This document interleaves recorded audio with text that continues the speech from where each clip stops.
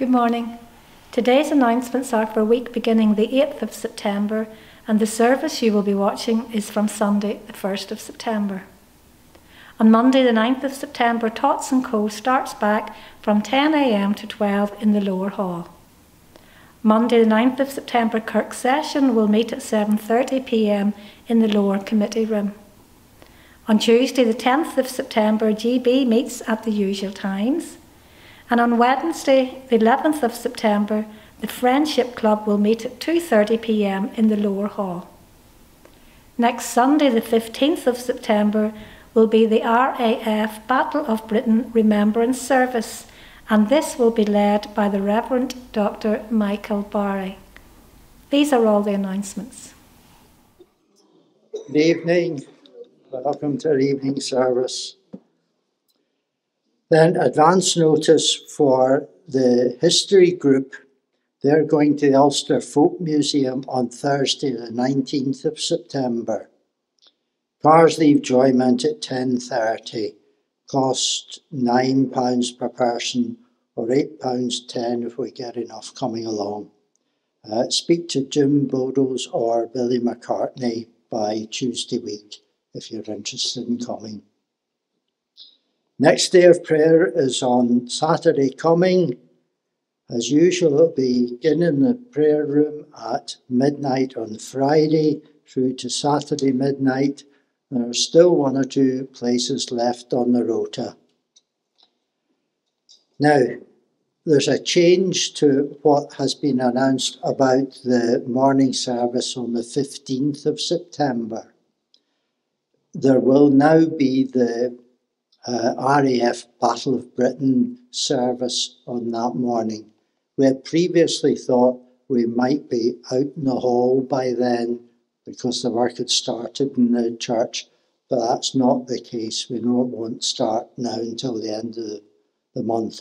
So 15th of September, there will be the usual annual RAF service here, and that will be led by the Very Reverend Dr. Michael Barry. That's all the announcements. There will be a retiring offering. We won't pass the plates around. Good evening. Good to see you. I'm focusing on unity tonight. Unity in the church, unity in the cross. And I suppose one of the reasons for that is that I'm very aware I've been part of church fellowships, 2 church fellowships where they've had major renovations going on.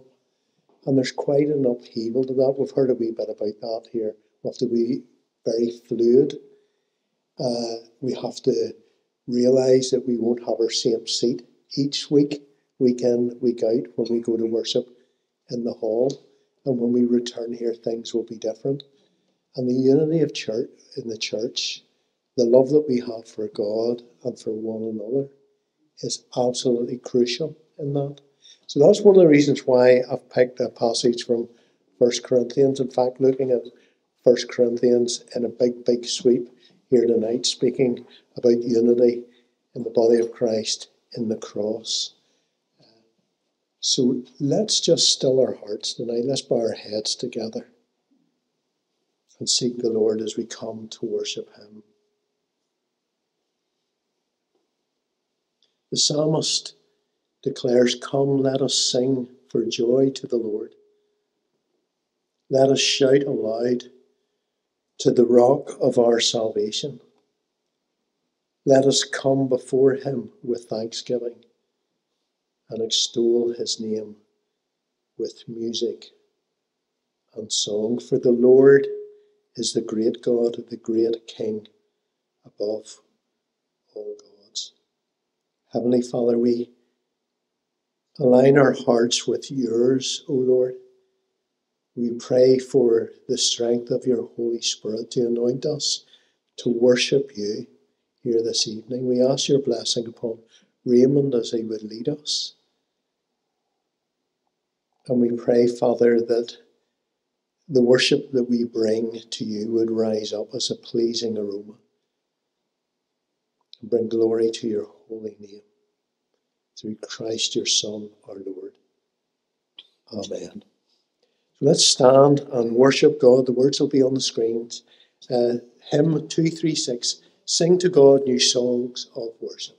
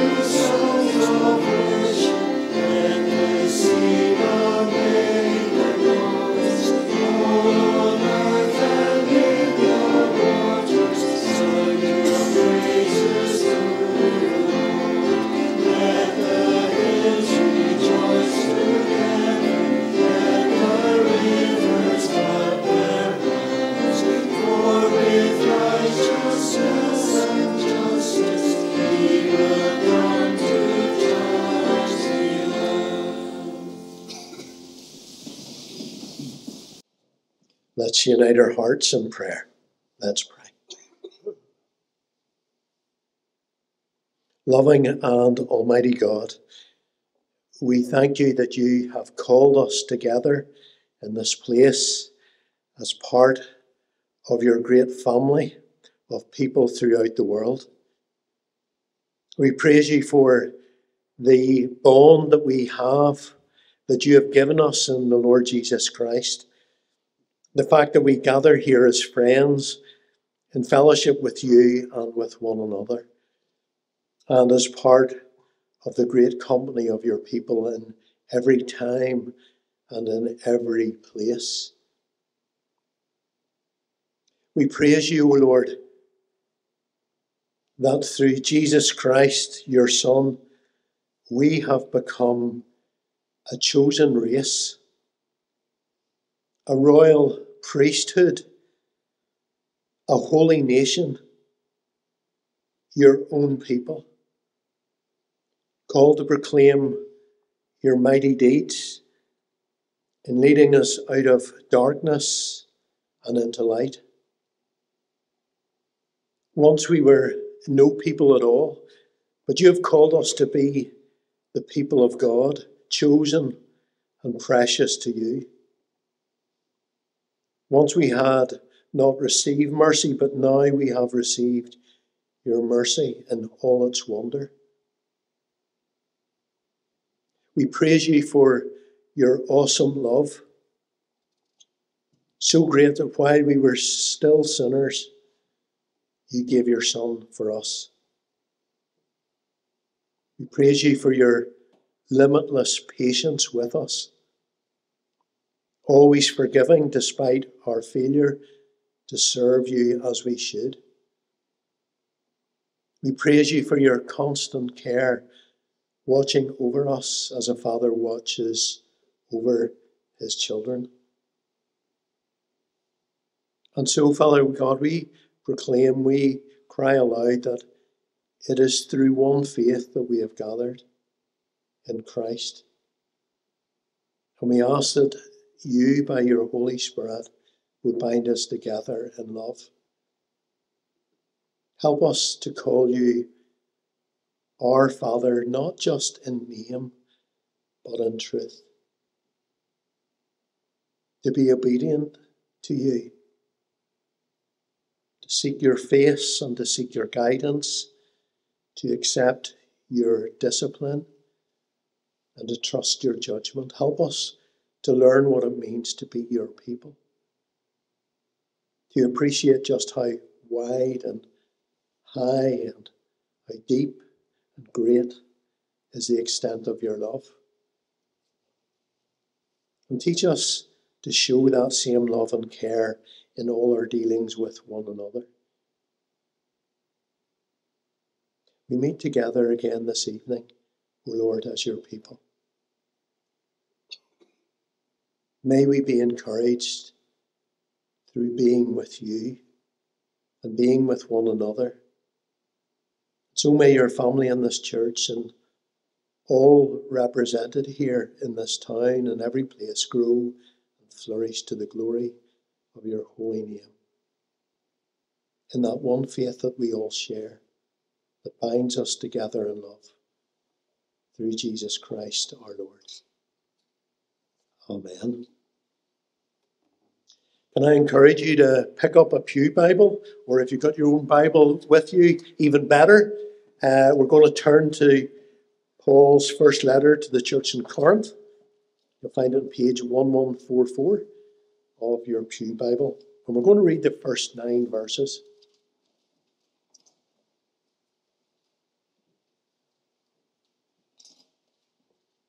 That's 1 Corinthians chapter 1, verses 1 to 9. Let us hear the word of God. Paul, called to be an apostle of Christ Jesus by the will of God, and our brother Sosthenes, to the church of God in Corinth, to those sanctified in Christ Jesus and called to be holy, together with all those everywhere who call on the name of our Lord Jesus Christ, their Lord and ours. Grace and peace to you from God our Father and the Lord Jesus Christ. I always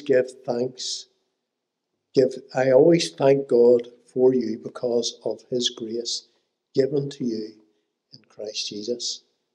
For in him you have been enriched in every way, in all your speaking and in all your knowledge, because our testimony about Christ was confirmed in you.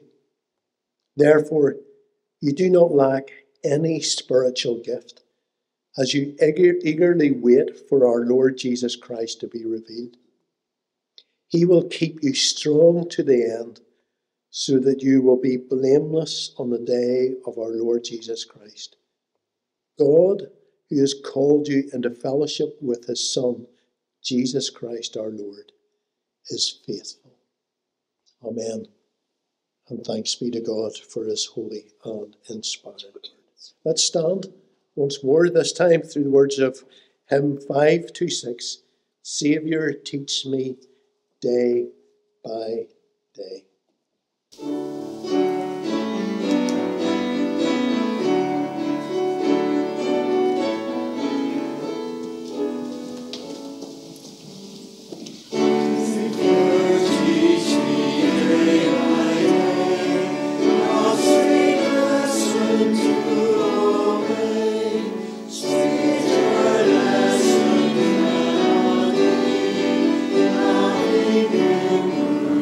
Stop.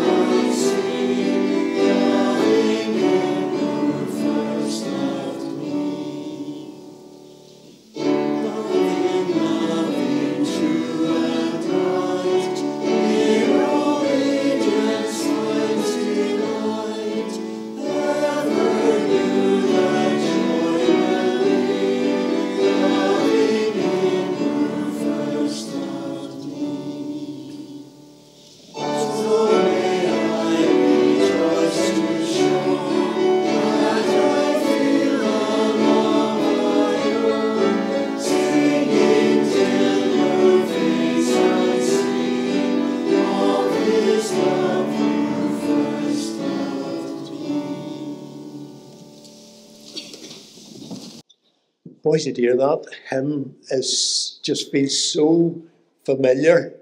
I don't know what it was. Probably school assemblies in Belfast High School or somewhere like that. I was sharing with some people this afternoon. I had an invite to go to the Church of Ireland in Green Island, Station Road, Green Island, called Church of the Holy Name. That's where we worshipped as a family years and years ago. I haven't been in through the door in 45 years, and I was invited in there today as they celebrated 70 years of their existence.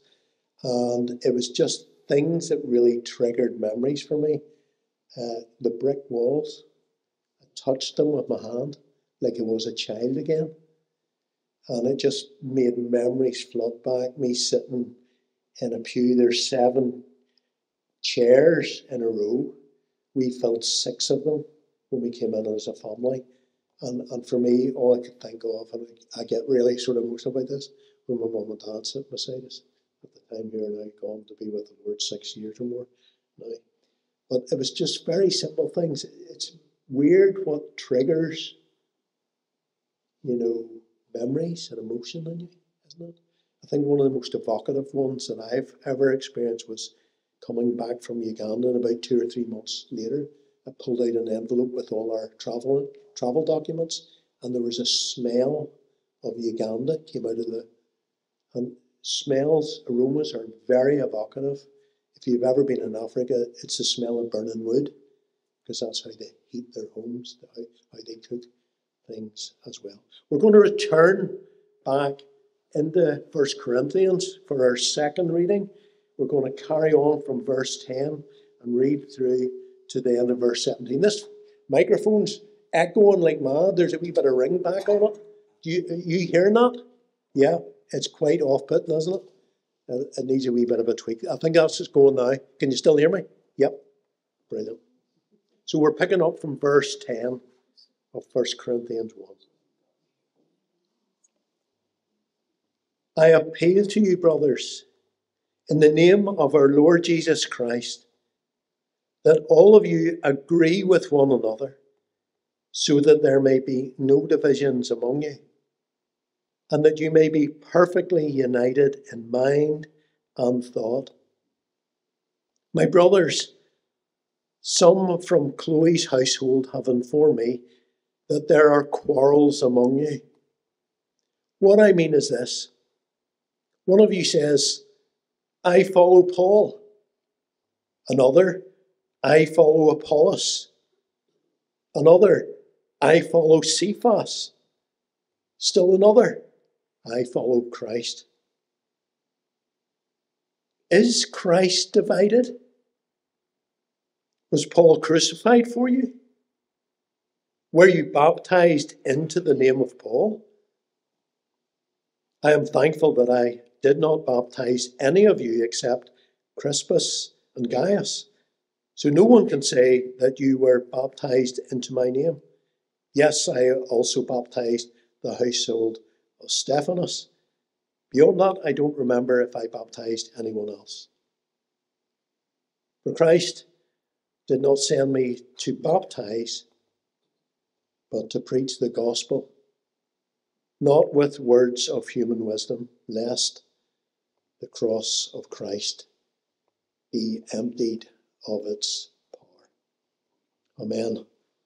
And thanks be to God for his word.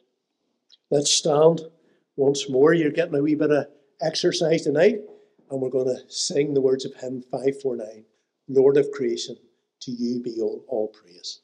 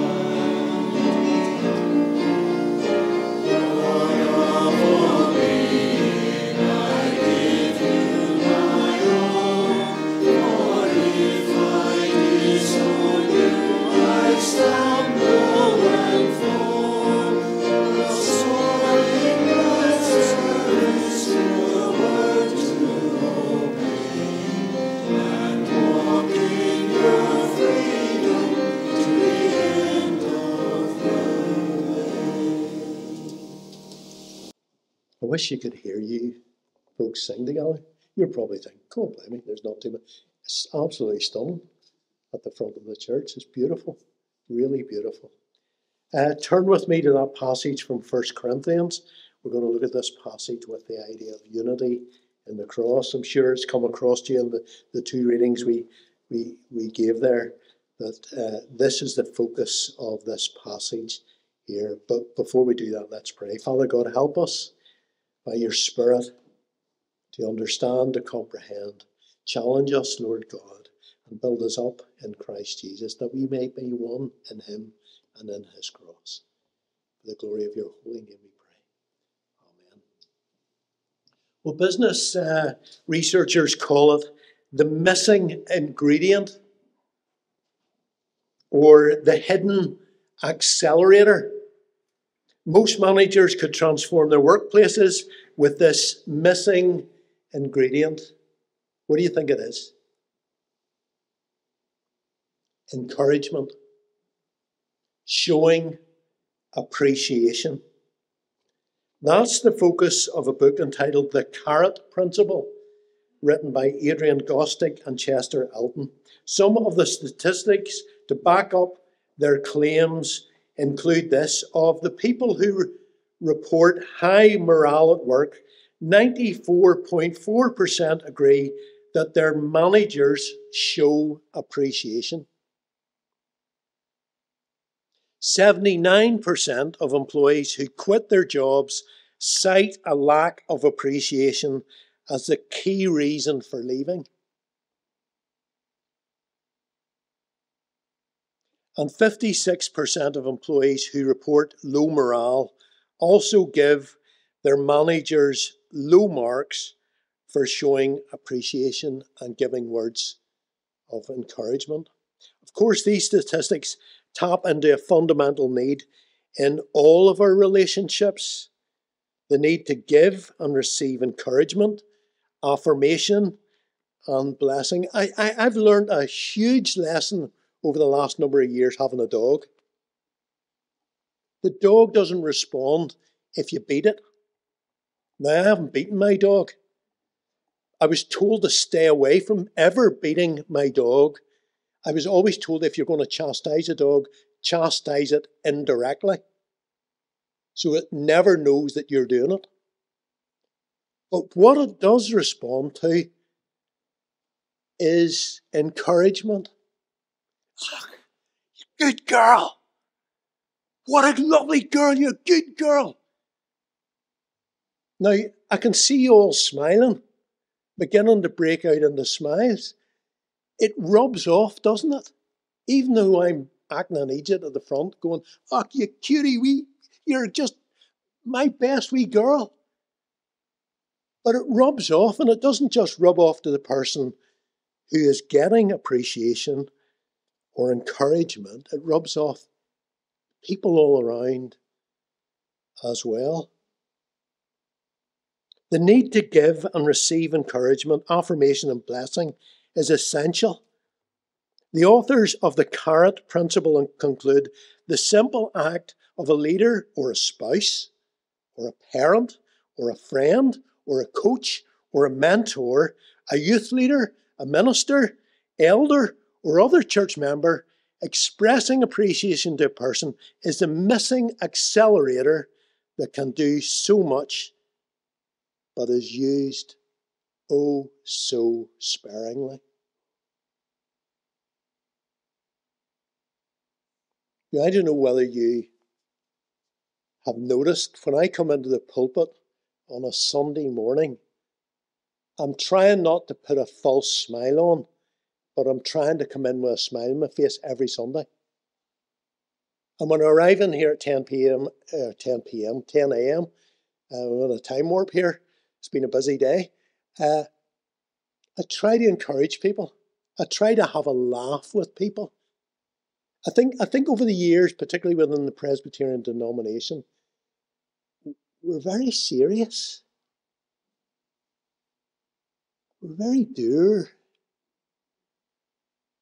And do you know something? There's a time to be serious and there's a time to be dour. But God created us in all our fullness. He created us to laugh. The Christians in Corinth were struggling with the environment where they did life. They were living in the richest and most cosmopolitan city in all ancient Greece. Was also the most corrupt, where everything and anything goes. It was the centre for trade.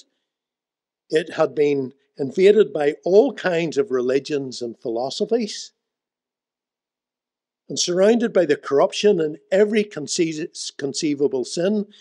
They felt pressurized to adapt, to morph, to allow the world to influence the church and its standards. Does it sound familiar?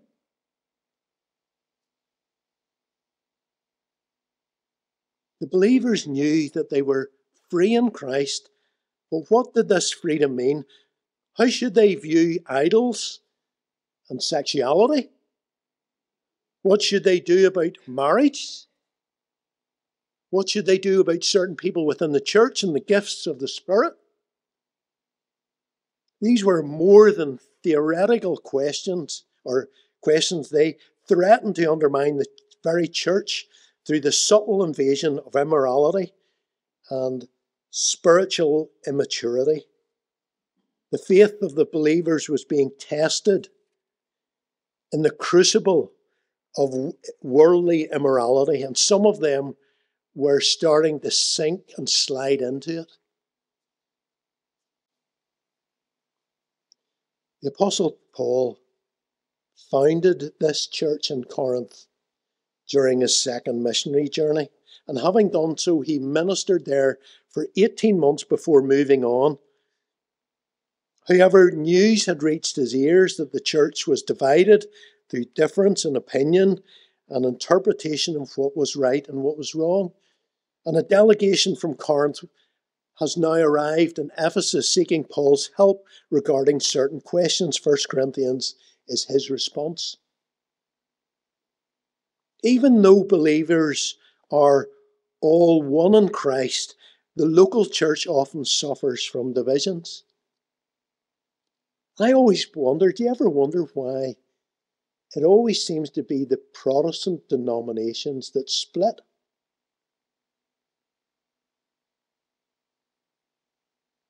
You know, I've just heard, Leslie and I were up at our house on Thursday. We have a wee house up in North Antrim. And we were coming down and we met somebody we knew, and we'd heard about a church split in Ballymoney. And they've set up another church about Clough-Mills. What's that all about? You know, I struggle to get my head around how, you know, two pastors in one church, one a senior pastor, one, you know, a junior pastor, there's a disagreement. And how can one of them go and set up their own independent church? I struggle with that.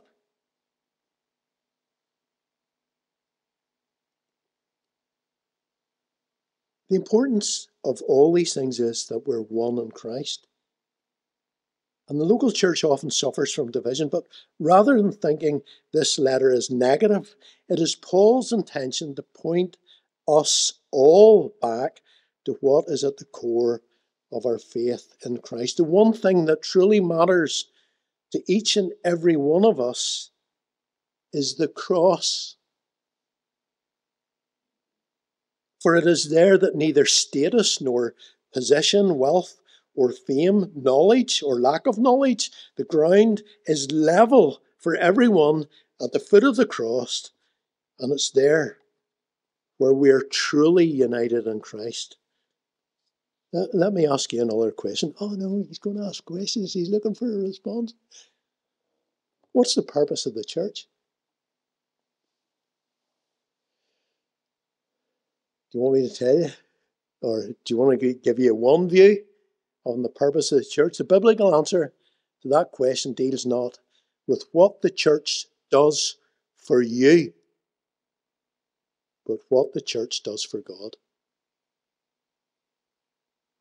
If you've ever heard Tim Keller, the late Tim Keller, he does a lovely thing on YouTube. Put in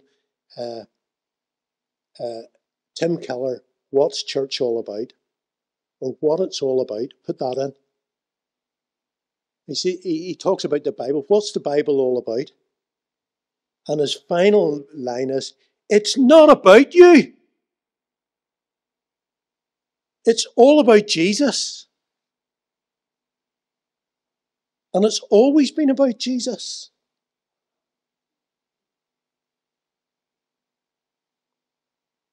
When we begin to understand this, we turn the corner from a compromised, self-centered involvement in the church to the God-centered, communal way of life that God calls and uses for his own purposes. We're going down the wrong track if we think it's all about us. That's where divisions begin, because we're all going to have different views. It's all about God.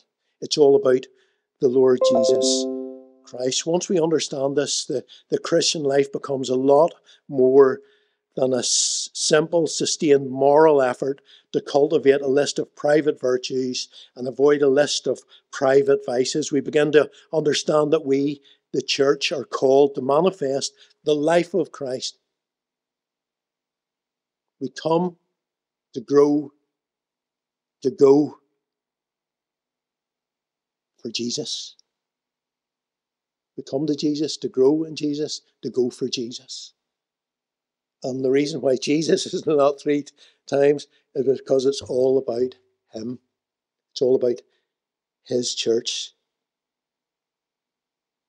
When we take part in this manifestation, things begin to change, not just within us, but in our homes, in our towns, in our friendships, in our workplaces, in our cities, and we begin to fulfill our first calling to go and to be fruitful and to multiply and to fill the earth and to subdue it, using all its vast resources in the service of God. The point of Paul's letter is to teach us that we're supposed to be like, is to teach us what we're supposed to be like and why the church is supposed to be that way. So first of all, what's the church to be like? We clearly see from our reading here, or from reading Paul's letter to Corinthians, that we, the church, are to be holy. Paul greets the church in Corinth as those called to be holy. An inevitable part of holiness is to possess a certain kind of strangeness. Did you know you're strange? You're unique. You don't believe me, do you? Have you ever been in a situation, because you're a Christian and people know that you're a Christian, that you feel a wee bit out of it? That's what I mean by strangeness. It's like me in my workplace going away to, and somebody says, oh, you'll not want to come, you're good living. That's actually an honour. That's an actual honour that people actually notice that you're different. That you're being slagged off, maybe in some subtle way, for being a follower of the Lord Jesus. An inevitable part of holiness is to possess a certain kind of strangeness. It was like this way in the Old and the New Testaments, so it should be for us today. Holiness is strangeness to the world. We are strange because we have been set apart and made special by God. That's what holiness means, set apart. It's one of the parts of holiness. A chameleon's skin turns green on the grass. On soil it turns brown. The chameleon changes to match its environment. Many creatures blend into nature with God-given camouflage to suit their environment. But in contrast, Christians are new creations, born not of flesh and blood, but from above by the Spirit of God, transformed from within with new values and changed lifestyles that stand out in the crowd and confront the world. And what it values. Drew Gibson, who was our practical theology professor, used to give a definition, and I think you've probably heard me say it, that mission, one form of mission, is that we're salt and light in the world. That we affirm the things that our governments pass and the laws that conform to the Word of God, those things that go against it, that we stand out and say, hey, no, we write to our MP. You just don't take it.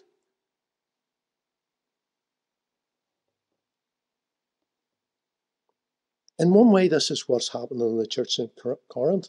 The world is saying this is the way that you should live, and it's getting right into the church. We've already seen it within the church, and I just don't mean PCI, I mean the Church of Jesus Christ. There's now same-sex marriage and blessings being done within the church. We have actually had a minister ordained in a same-sex relationship who's married, ordained here in Carrickfergus.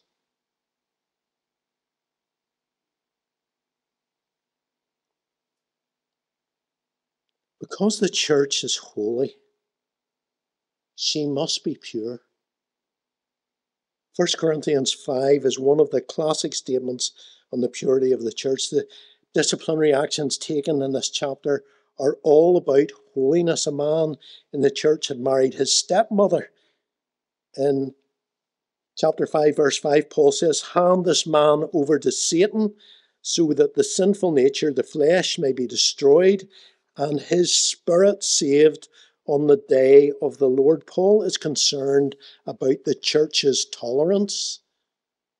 So in chapter 5, verse 6, Paul warns them, do you not know that a little yeast works through the whole batch of dough?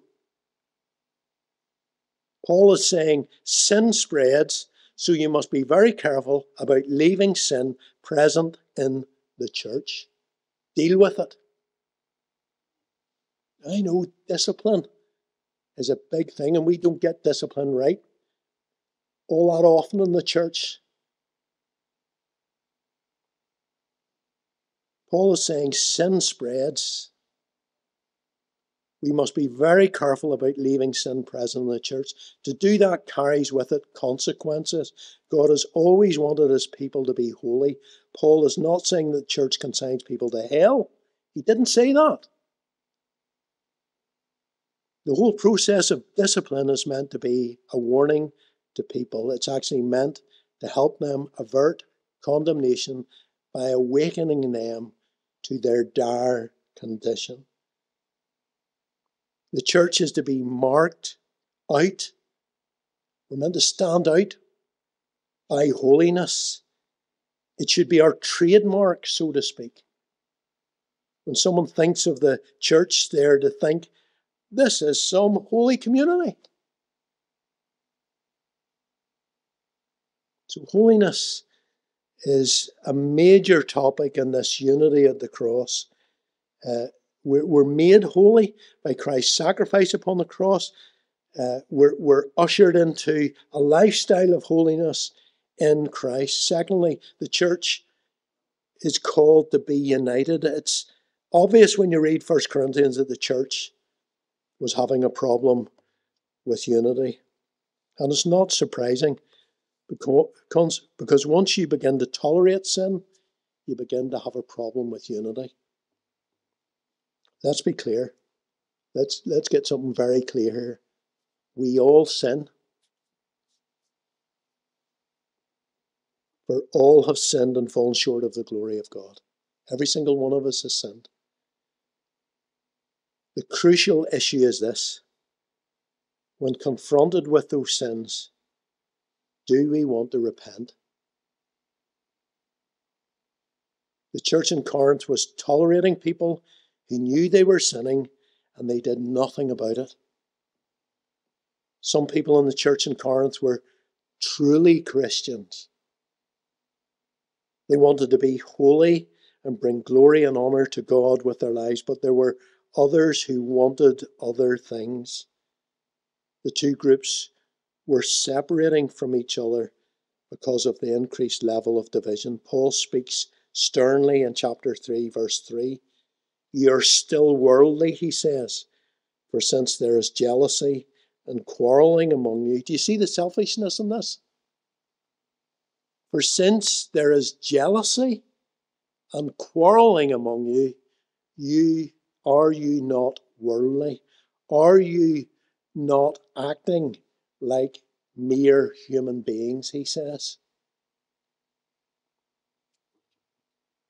It's really interesting when you go to the introduction or the prologues, the first words of any of Paul's letters, he always gives a hint or two what is to come in the rest of the letter. In verse 2 of 1 Corinthians 1, Paul writes, to the church of God in Corinth, to those sanctified in Christ Jesus and called to be his holy people, together with all those everywhere who call on the name of our Lord Jesus Christ. In other words, we, the church, are to be holy.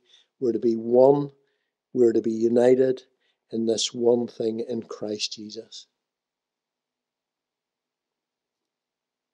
Now in verse 9, Paul writes, God is faithful, who has called you into fellowship with his Son, Jesus Christ our Lord. The Passion Translation puts it like this: God is forever faithful and can be trusted to do this in you, for he has invited you to co-share the life of his Son, Jesus the Anointed One, or a life of communion with his Son, a co-participation, a common union of his Son.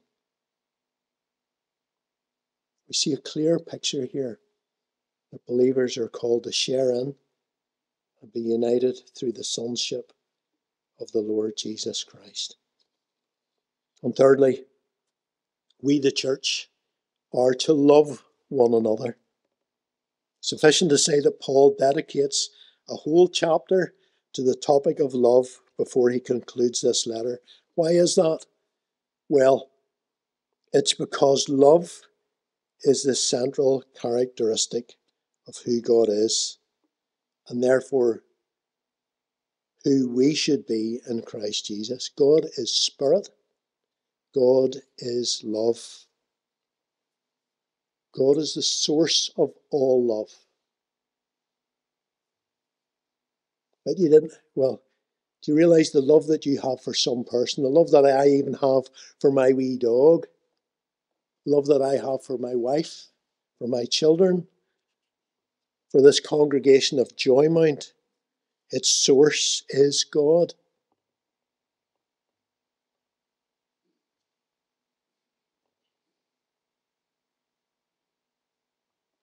I'm sure we've heard it say, love is not a feeling, it is an action. And therefore each one of us faces a choice to love or not to love. The Lord's revolutionary love says, love your neighbour, love your enemy.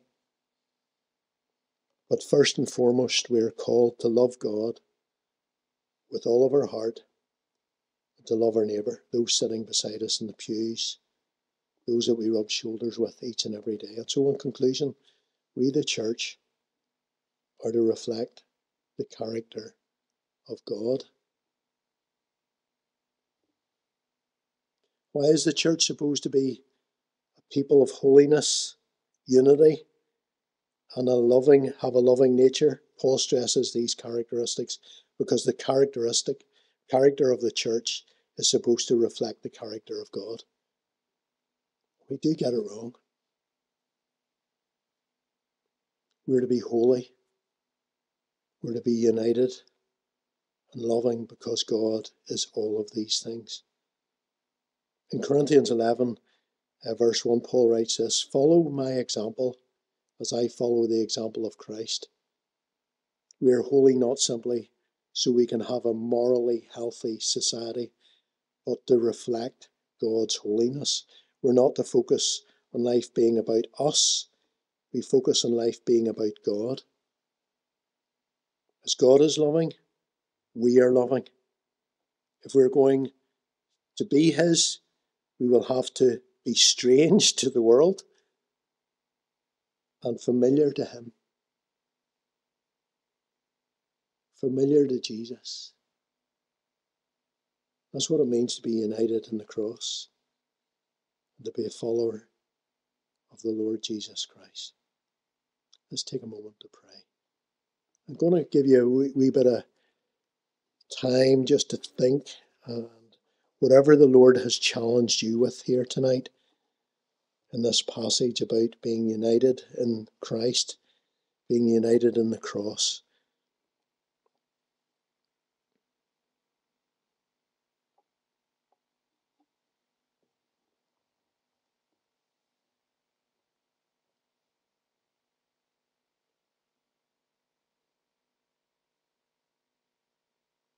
Heavenly Father, we pray for those churches, far too many, which have experienced division among themselves.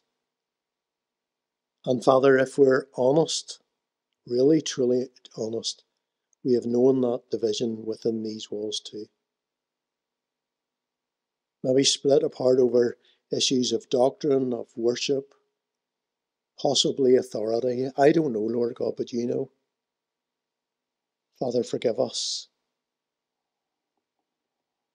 Forgive us that of all those things that denies our unity in Christ. We pray for those whose faith has been undermined by a word said or a dispute, who feel hurt or let down by what has taken place. Father God, even today in Green Island, I was speaking to somebody that I knew 45 years ago who spoke of a person we knew who was heavily involved in the church, who had had a disagreement with the vicar, and who never darkened the door of the church again. Father God, we pray for such situations. Forgive us, Lord, if we have been the source of such disagreements. Father, bless those who have been hurt by words we have maybe said. We pray for those outside the church who have witnessed such division, those who have been put off by what they have seen, seeing it as an argument against the truth of the gospel, a contradiction of everything we proclaim about you. May they see, Lord God, that as we focus our eyes on Jesus, that we love you with all our heart, mind, soul, and strength, and that we love each other as brothers and sisters in Christ. Unite us, O Lord, unite your church in every place, drawing together those of different denominations, temperaments, outlooks, traditions, all races, Lord God. May there be a respect between all, a willingness to work together, and a sense of unity that speaks beyond all those differences and focuses only on our commonality, our union with Christ Jesus. Forgive us, O Lord. In his precious name we pray. Amen. Now, at the end of this service, I'll say the benediction, and you're free to leave. If you want to leave, there'll be a prayer, prayers of divine healing here at the front of the service. So please remain if you want prayer for a loved one. I've got your cards as well here. We will pray through the names that are on these cards. So let's stand and close our service with "The day you gave us, Lord, has ended."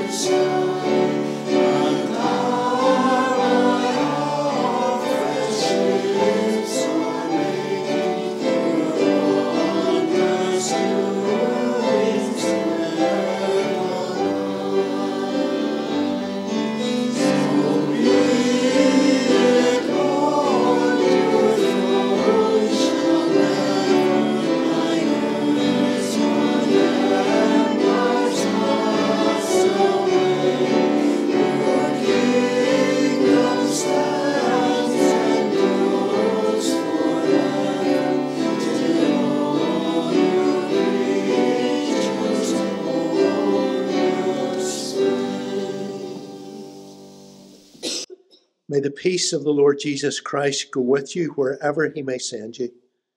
May he guide you through the wilderness, protect you through the storm. May he bring you home rejoicing at the wonders that he has shown you. May he bring you home rejoicing once again into our doors. Amen.